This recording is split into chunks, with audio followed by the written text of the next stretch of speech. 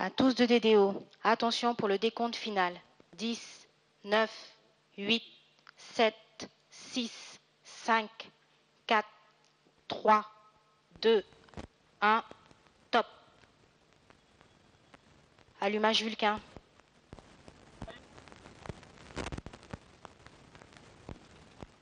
Allumage EAP.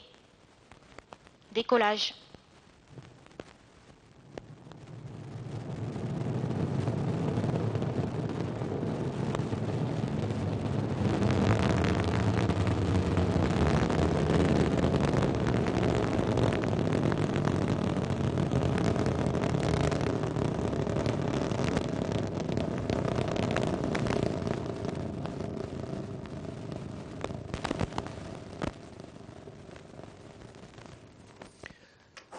So, right on time at 18:38 local and right on target. Ariane began her mission. You saw her come roaring up over the ground here in French Guiana. Fine shots, always impressive for people at the observation sites around the base or in their cars around the beaches.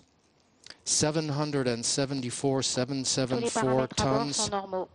DDO says everything normal on board. 774 tons at liftoff as Ariane leaves the ground. That's her mass.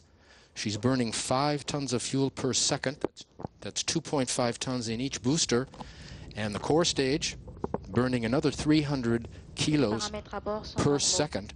She's following the program now on the onboard computer, which gives all the orders, including stage separations, which we will soon see.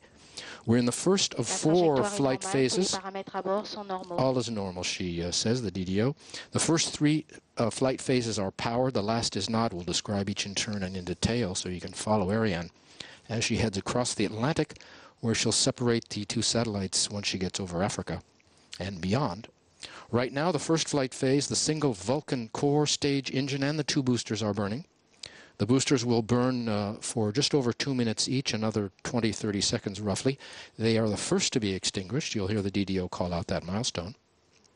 The 3 powered flight phases, if you're anticipating, are right now the main engine with the boosters, then the main engine alone, then the upper stage. Then we have a final flight phase which is not powered, and we'll get back to that when it happens. Fine shots as Ariane leaving a trail of gold. And there, right on time, is the separation of the boosters at about 69 kilometers up. You can see them there flaming out. They're on either side of there's 1 point of light in the middle. That's the main engine burning. And the 2 boosters with the vapor trails are going to fall back 500 kilometers roughly from shore. Before the boosters are empty, their push diminishes and the onboard computer senses this drop in acceleration and decides to separate them, and that occurs 1 second after the computer has detected this speed loss. Coming up next will be the fairing separation, but before that, on the upper left of your screen, you see the cursor crawling up to SEP-QUAF. I don't know if you can read SEP-QUAF. That's separation of the fairing.